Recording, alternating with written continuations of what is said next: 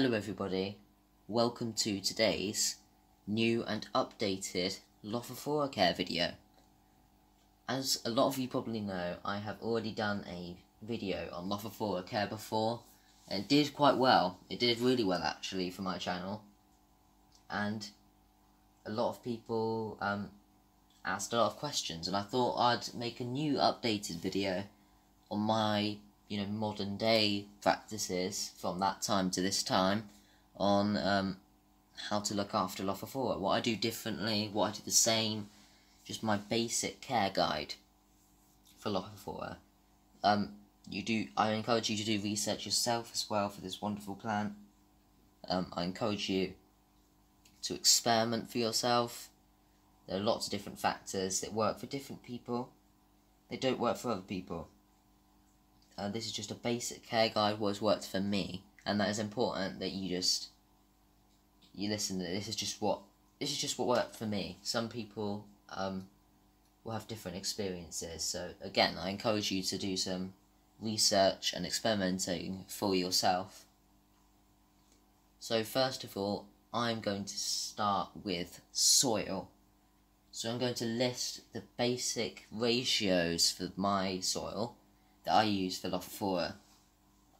So I'm going to list my ideal ratios and my ideal ingredients for soils first, and then my less ideal, more cheap and easier to source version. It still works well, just not quite as well as the first one. So I'm going to list them now. The first ratios for soil on cacti and succulents, not cacti and succulents, in Lophophora in general, what works for me is a ratio of 1 part horticultural grit sand. 1 part horticultural grit. 1 part, half a part, loam-based soil. So John Innes number 2 I use in the UK. But if you don't live here, just any loam-based soil works pretty well for me. Then there's half a part worm castings. Then half a part fine pumice. Half a part coarse pumice. And 1 part perlite. So I hope you got that down.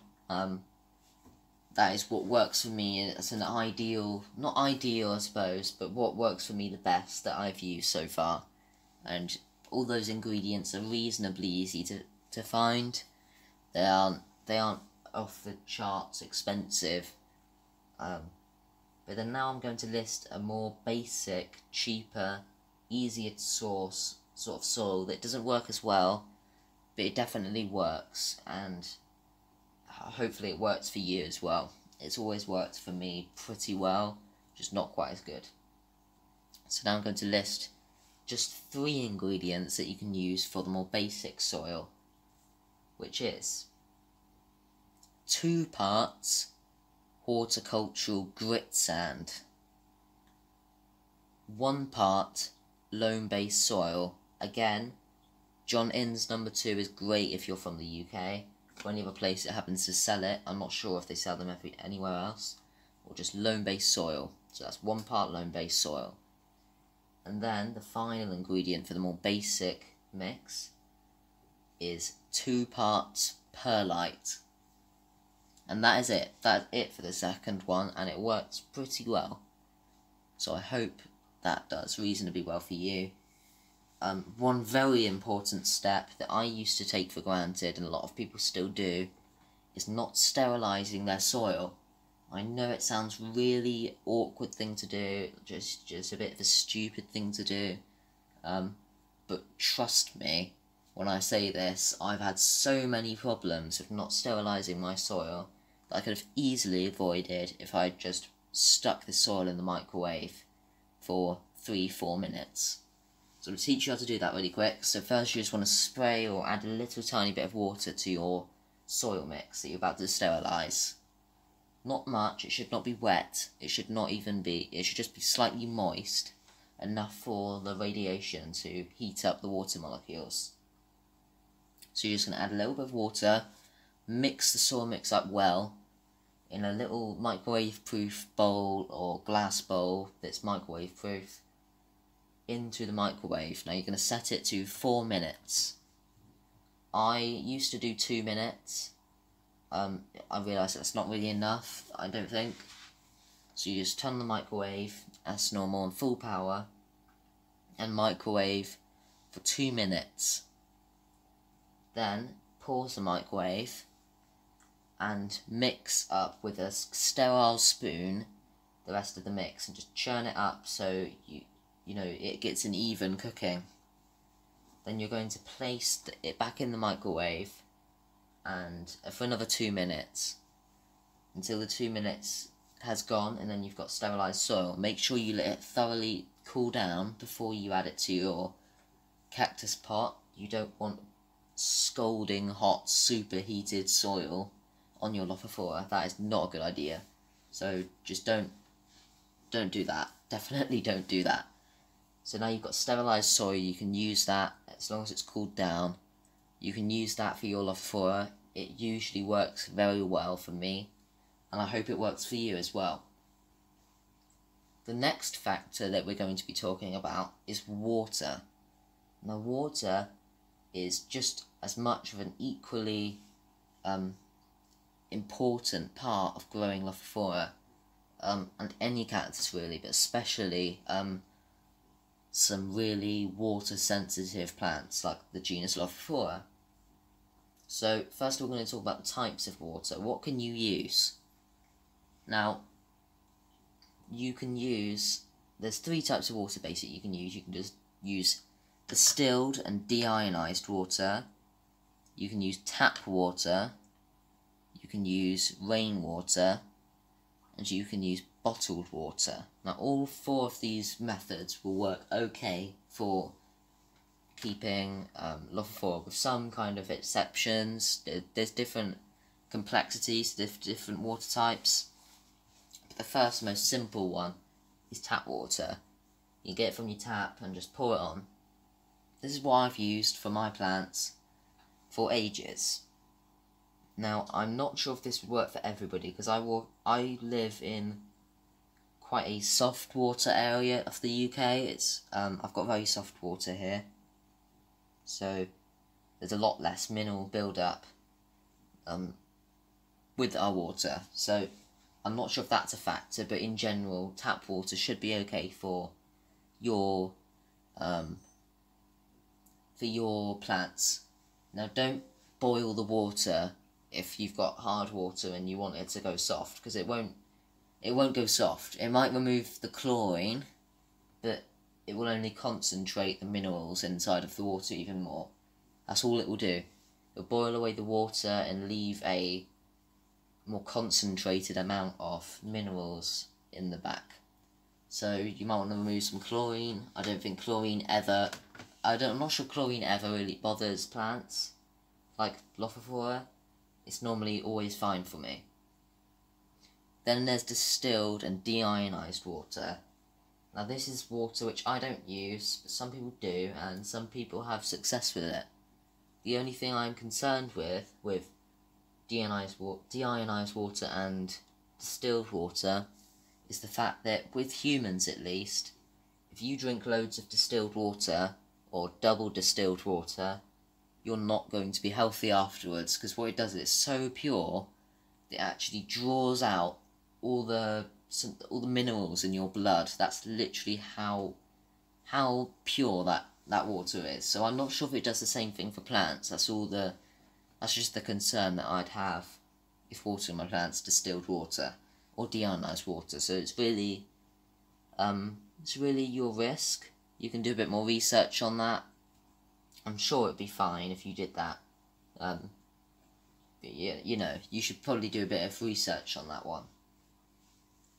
Then there's rainwater, which is a very popular method to use for any plants, including cacti and succulents and Lophophora. Now, for Lophophora or any cacti, I don't use rainwater unless it's been boiled. And the reason is, with rainwater, it can contain pests and diseases. It's not pure distilled water.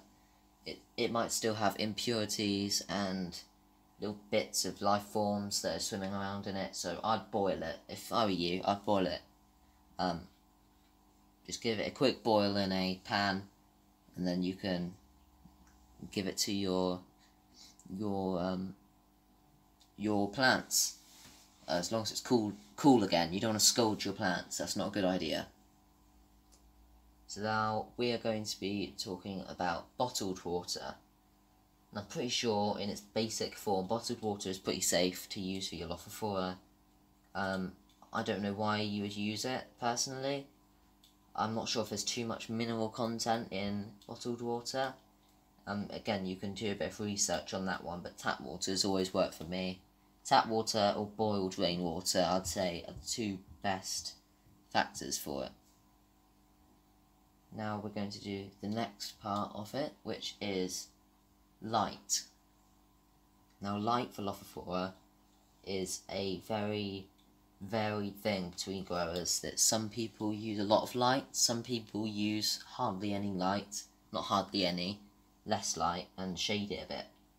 So it really depends if you want to hard grow your plants. So hard grow is closer to the wild, more intense, stressful conditions that will sometimes actually give better colours on your plants. If you just want to grow them like they are in the wild, then that's the way to go. And the soft growing your plants, probably a bit shadier, a bit easier conditions. Basically how I'm living right now, that I'm lucky enough to live, is soft grown environment. So I get food when I want it. If I'm too hot, then I can just go in the shade. If I'm too cold, I can just go inside. Basically a very spoiled cactus. Which is really divided in what you want. It's just up to what you want for your plant. You could grow them soft grown and have almost perfect show grown plants, almost just completely clipped and brushed and sweeped and washed and stuff. Everything perfect. Just treat it like a king or a queen or something. And then there's hard grown plants, which I like a lot actually. I think they're quite underrated, but it's really your opinion. With a hard-grown plant, you're going to want to give it very intense light, just like in the wild. Not too intense, like where you've got like 8 layers of lenses on top of it and you're concentrating a beam of light into the middle of it. I don't mean that, just direct sunlight. You're going to want to give it a lot of hours of sunlight if you can. Maybe even some extra lights at night as well. Not at night altogether, but I've got lights here, and you can just shine it directly onto them if you're hard growing your plants. Then as soft growing your plants, just a southern windowsill, a south-facing windowsill will do absolute wonders. You can even just shade it a bit, if it gets too sunny for a soft growing plant, maybe with a sheet of paper, or bubble wrap works well as well. Greenhouse shading. That's good for a soft grown plant if you want to protect it from the more intense parts of light, if you don't want too much UV light going onto your plant. The next we're going to be talking about maintenance. I mean things like repotting, things like cleaning your plant, and other things like that. So first we're going to be doing cleaning. How to clean your Lophophora. Now, I clean my Lophophora when it looks dirty, just as most people do. So I like to use a paintbrush. This is just a basic clean paintbrush you can get from the shops for really cheap. It's just a little plastic paintbrush. So this works really well for cleaning plants. It's just great. You just gotta, don't cross-contaminate between using it on your plants. So you're just going to take the brush end of the plant, it's pretty basic, and just give it a brush of any extra dust or residue on your plant if you want to. You can sometimes go in the middle and get all that dust off. See there? This isn't too much of a dirty plant, so it's not really doing much, but it's just demonstrating. It's pretty simple. Just brush your plant when it looks dirty. Also, what some people do is, if you've got quite an old plant with long woolly tufts on it, you can get a little paintbrush, not a paintbrush, you can get a little toothbrush, a clean, new toothbrush, and just kind of like, just pretend this is a toothbrush, you can kind of like sway it up and curl them around and you know, brush out any dirt out of the tufts and keep it in pristine condition, nice and white, woolly tufts all over it. So that's what you're going to want to do for just cleaning. Just keep it nice and clean. It's a lot better for pests in dirty locations. So if your plant's dirty, it's more at risk of pests and diseases, which is never good. It's never good to have pests and diseases on your plant. It's not fun at all. Also, there's repotting. I repot at the start of the year. Spring I think is a good time to repot. I'd do it about a month from now. I'd repot the plants. And you just take out, I like to completely clear the roots of as much soil as possible and examine them. They have thick tuberous roots, so it's quite easy to clean off. You can get all the stuff off of them and just check for root mealybugs. I have had a absolute nightmare of amount of root mealybug infestation a while back, and that was completely my fault. Completely my fault for just not taking precautions with my plants here.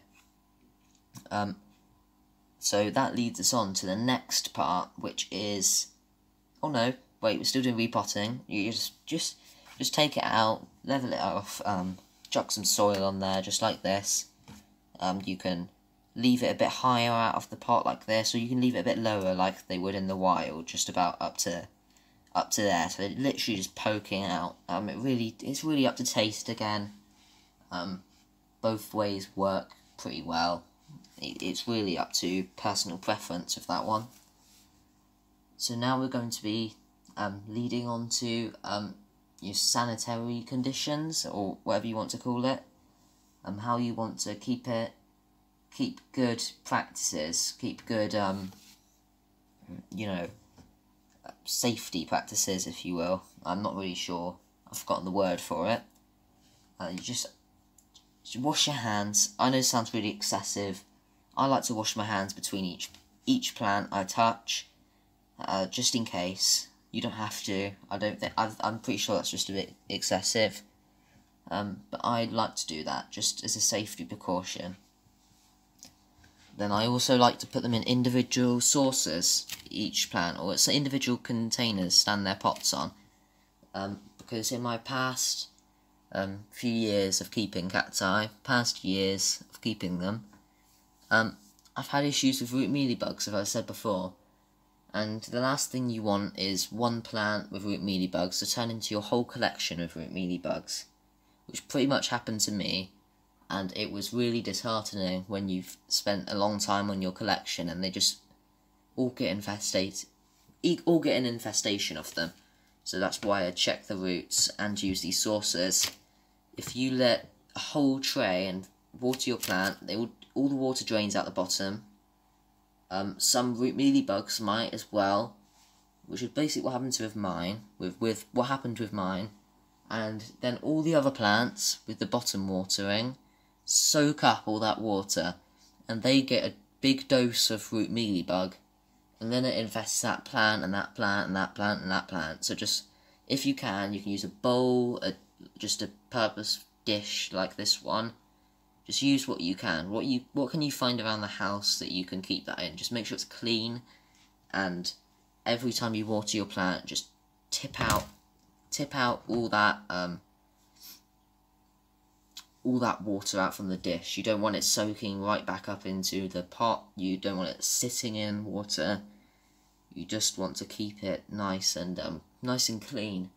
It's really important that you pay attention to that kind of thing.